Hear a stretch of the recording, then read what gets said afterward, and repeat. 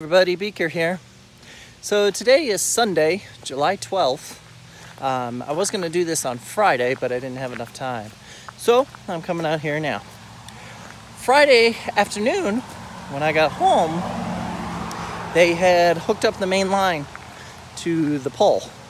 Apparently they did it early Friday morning just before I left to go to work. So let me go ahead and let me show you that and how they hooked it up.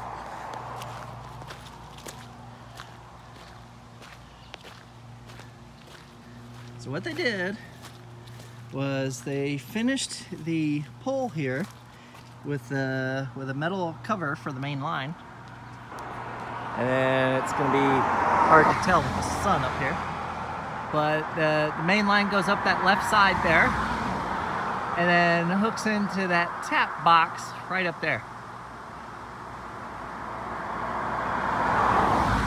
So it looks like the main line is all hooked up. One thing I did not realize is that line up there that those boxes are connected to are on a fiber optic cable, which I did not know that. That's not coax, that's fiber optic. So it's going fiber optic to coax, which I didn't know you could do, but I guess you can do that. So now that that is all hooked up, we've got a line hooked up all the way from the pole all the way to the can at the end of the driveway. So now it is about 12:30 right now. Spectrum is supposed to come out and finish hooking up the rest of the line to the house and set up the internet service later today. They're supposed to be coming at 3 o'clock.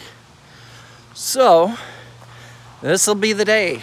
This will be the day when we get it all hooked up, we get it all done, and I will have gigabit speeds for the first time in my life ever, so that we can do my streaming, I can do my online gaming, the kids will be able to watch their movies and TV, they'll be able to do their online classes and stuff like that and everything.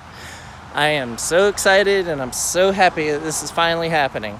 So I'm gonna make another video a little bit later today. We're gonna see what all the tech does and how he does it. So it'll be nice to see that and get everything all hooked up, and it's gonna be super awesome. I love it.